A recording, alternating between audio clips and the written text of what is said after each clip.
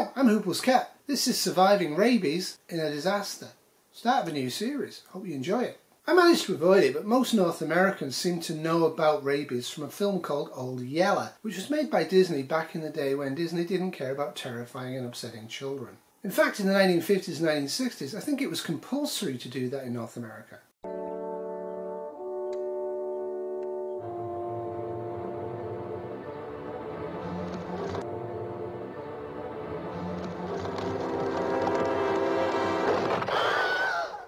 Sure, it makes people froth at the mouth, we all know that, but does it still kill people? Yes. Now you might know that the word rabies comes from the Latin word for madness, but did you know that rabies presents in two extremely different ways? Only 80% of people with rabies have what we call furious rabies. This video is going to look at rabies and look at why we get it, how we can avoid getting it, with a focus on how to avoid getting it and how to even treat it, possibly in Grid Down. In North America, people get rabies from bats, coyotes, foxes, skunks, and raccoons. North Americans mainly catch rabies from bats. The most dangerous threat of rabies in the U.S. is flying overhead. It used to be thought, well, it's a rabid dog, but the more common way of getting rabies is from the silver-haired bat. The deadly virus is transmitted from the saliva of infected animals to humans, usually through a bite. The bat doesn't always bite. Sometimes the saliva will drool onto you, or sometimes the bat will lick on the skin and again transmit the virus that way. Dr. Poland says that's why if you wake up and find a bat in the room, you should get the rabies vaccine. People think, well, the bat's in the house, we woke up with it, doesn't look like it bit anybody. Doesn't matter. Rabies is such a severe disease with no cure, no treatment for it, that the safer thing to do is to give rabies vaccine. That includes an immune globulin and multi-dose rabies series, which is not cheap. A typical series of rabies vaccines costs anywhere from $3,000 to $7,000. However, all mammals or warm-blooded creatures can actually infect other warm-blooded creatures with rabies.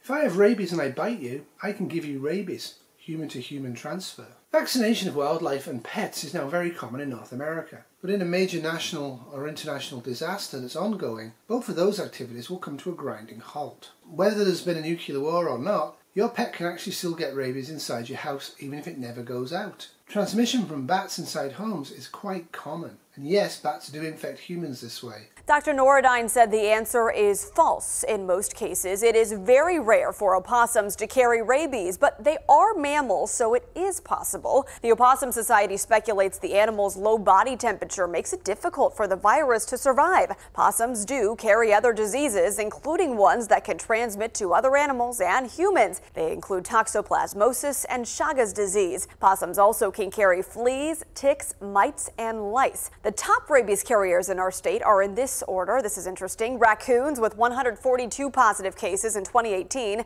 skunks with 56 positive cases in 2018, foxes with 55 positive cases last year, and bats with 24 positive samples last year. Dr. Norridine says bats account for 7 in 10 rabies deaths. That could be because people try to catch bats in their homes and businesses without calling the professionals. So in conclusion, it is true, possums don't usually get rabies, but don't let your guard down. They carry other diseases, so never try to touch them. You'll have no doubt encountered people telling you never to get vaccinated and certainly never to vaccinate your pets. These types of anti-vax messages are delusional and show how deeply stupid human beings can be. This slide shows you why you have to vaccinate your pets. Human rabies treatment was available, but by the 1940s and 50s, about 100 people were dying of rabies a year in North America until we started vaccinating pets. If you find a stray animal, report it to local authorities and get them to deal with it. If you have to handle them, be very careful. Sure, the stray might be cute and nice, but they may actually have rabies already, but they don't have any symptoms yet. A rabies-infected animal can infect you with its saliva long before it shows any sort of symptoms at all. If you're British, you don't really know what rabies is because Britain has got rid of rabies on the mainland. So growing up, I didn't know anything about rabies really. A friend of mine who's British lives in Toronto, and she was walking along and she saw what she thought was a little mouse injured on the ground and picked it up. And it bit her.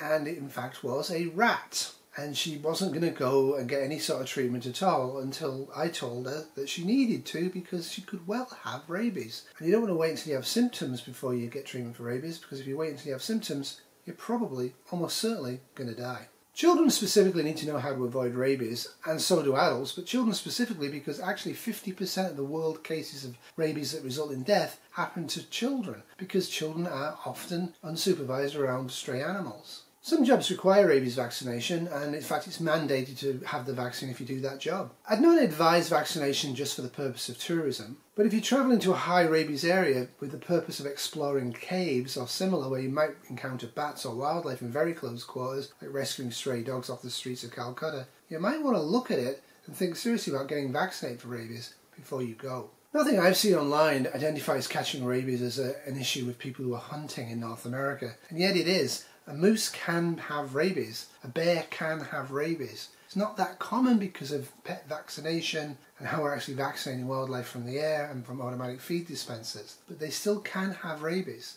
If society as we know it ends within 10 to 20 years, normal incidence of rabies will return where we all are. And we will see many more cases of rabies in humans than we are used to seeing. Mostly rabies is a rare disease now, but it makes sense for us to know about it if we're preparing for a long duration disaster, a long duration SHTF. It's a very low risk disease, but it has a very high mortality. The global percentage chance of catching rabies is 0.0007375%. The risk in North America is actually lower than this. I'm more worried about human-caused climate change and overpopulation killing me and damaging me than I am worried about rabies doing that. But everyone should know what rabies is, everyone should know how to avoid catching rabies, and everybody should make real certain that very young children are aware of this as well. In 1885, Louis Pasteur, a Frenchman, actually invented the first rabies vaccine in the world and saved a boy who was otherwise going to die from furious rabies. Now I'm using the word rabies vaccine throughout. There is rabies vaccination where you take it before you get exposed, but you might get exposed. And there's also prophylaxis you take after exposure. You hear people getting the rabies vaccine after being bitten by a stray dog. You don't hear them getting prophylaxis for rabies after being bitten by a stray dog. Pasteur's treatment was very painful and involved multiple injections. However, since then, there's a lot less injections and it's a lot less painful. Modern prophylaxis after rabies exposure is actually about as painful as getting the flu vaccine. It is, however, extremely costly.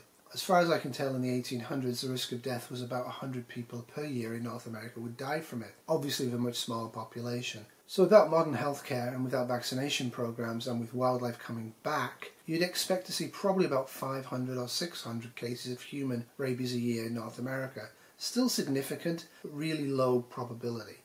Biting is a huge risk of transmission. Licking not so much.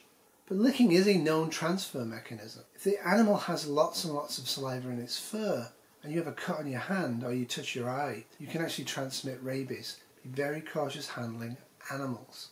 All animals. Now the risk of catching rabies from a small animal is actually quite remote, mostly because when they're bitten and infected, it usually kills them. There's still a risk. All warm-blooded animals, including you, can get rabies. All warm-blooded animals, including you, can transmit rabies to other warm-blooded animals in your saliva. Now people have had rabies and have had no post-prophylactic injections to prevent it becoming furious or paralytic rabies, and they've survived. Unfortunately, you will not survive rabies in a grid-down world. The life support treatment to maintain them alive, to give them a very, very slight chance of survival, and it is very slight, is huge, complicated, expensive, takes lots and lots of people to do it, and it will not be available for you in grid-down, no matter how rich you are. So the message is, don't catch it. The 2 to 3% survival chance of Precious was absolute nonsense. Percentage chance of survival was much, much less than that. Now interestingly, Precious did have a form of rabies that people are not aware of. She had dumb or paralytic rabies. Both dumb rabies and furious rabies are from the same virus, but they actually infect you in a similar way, but they have different neurological, physical, mental symptoms. Now if you get nothing else from this video, stock a lot of hand soap and use it in grid-down all the time, especially if you're preparing meat, especially if you're handling dead animals. Be very cautious. It's not about germs, it's about rabies. I'm a prepper and I have lots of soap stored away in various places, but this is just in the bathroom. Now how would you know if you had rabies? The answer is you might well have no idea that you have rabies. You might know that you've been bitten or licked by an infected animal that was acting strangely, but the rabies might inoculate inside you for many, many weeks before you show any symptoms at all. In fact, you can go 2 years or more without any symptoms at all that would worry you. Now if you're thinking, oh no, I have rabies, I didn't know it, you probably statistically do not have rabies, so please don't panic. This is the prodromal stage of rabies. If you have furious rabies, you will increasingly have these symptoms. Entering the spinal cord and or the brain, the victim will have rapid mental system failure. Precious had paralytic or dumb rabies. They just stop functioning and die. This is 20% of all rabies cases. Our media focuses on the 80% of the cases that have furious rabies because it's extremely dramatic. Just sliding into a coma and dying isn't really that much excitement for people to talk about. Furious rabies is really dramatic. Despite watching this very good video, you've actually managed to get rabies. What are you going to do? What's going to happen to you? And how long do you have? On average, it's 1 to 3 months before you will have any major symptoms. You might get symptoms in less than 10 days, but the average is 1 to 3 months before any major symptoms occur. For some people, they get no major symptoms for over 2 years. Then you get into the prodromal stage, which is essentially a flu-like illness. And then you'll slip into the acute neurological stage. At this point, the virus is replicating inside the spinal cord and the brain, and you've got days to weeks to live. In 2023, we do and can dialyze and ventilate and give inotrope blood pressure support to people at the end of life. Rabies victims are very rare and they get the same treatment. However, the vast majority of these cases, even without great care, die. Precious was very lucky. Now you probably know about hydrophobia. That's fear of water, terrified at the sight of water, freak out, get violent if you see water, smash glasses of water away from them, stuff like that. It's actually because of the fear of pain from swallowing. Swallowing your own saliva is so painful with rabies that you can't even swallow it, hence the frothing at the mouth. Rabies is an awful way to die. Now, an animal may or may not have rabies if they display hydrophobia. My little terrier often is hydrophobic. He doesn't have rabies as far as I can tell.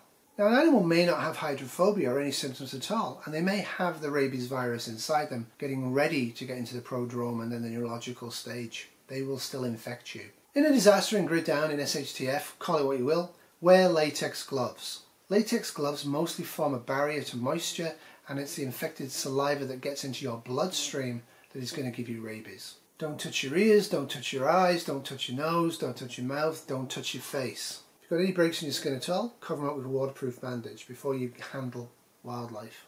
If you've been bitten or you think you may have got saliva into an open wound, wash it out aggressively with cold water as fast as you can. Then get soap, hard soap, and scrub and scrub and scrub inside the wound. This is absolutely essential if you think you have rabies. Then flush and flush again, and then if you're not allergic to iodine, povidone iodine, deeply soak in bandages and into the wound, and if not, chlorhexidine or similar. What you're trying to do is kill the virus that might be inside the wound before it gets into your neurological system, before it goes into the brain, before it goes into the spinal cord. Now, despite the nonsense you'll see and read online, you shouldn't actually do this for other types of traumatic wound. The deep soap, scrubbing and povidone iodine is only to be used for rabies and any other bloodborne infection that you might be exposed to in grid down, for example Ebola.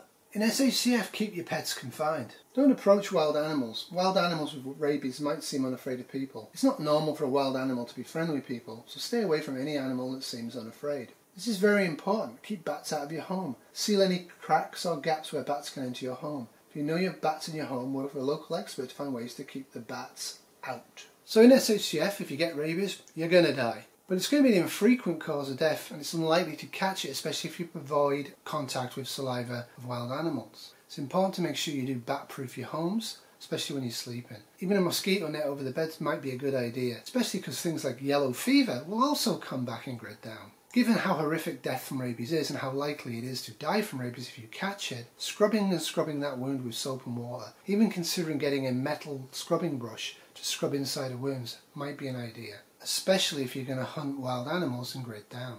Mr. Reeves had furious rabies. Thanks for watching, and a special thanks to Julie for telling me to do this as my first topic in my new series of health emergencies in grid down. So I hope you enjoyed this. If you've got any specific questions, please ask. I am a retired registered nurse. I do have a trauma background, and I will look up stuff. As ever, if you follow anything I say online, you're an idiot. If you haven't done your own fact checking, you could die. But let's face it, if the world's ended, you might as well use me. Thanks for watching again. Toodles. This has been a 2023 Tiny Terrier Refusing to Get Out of Bed production.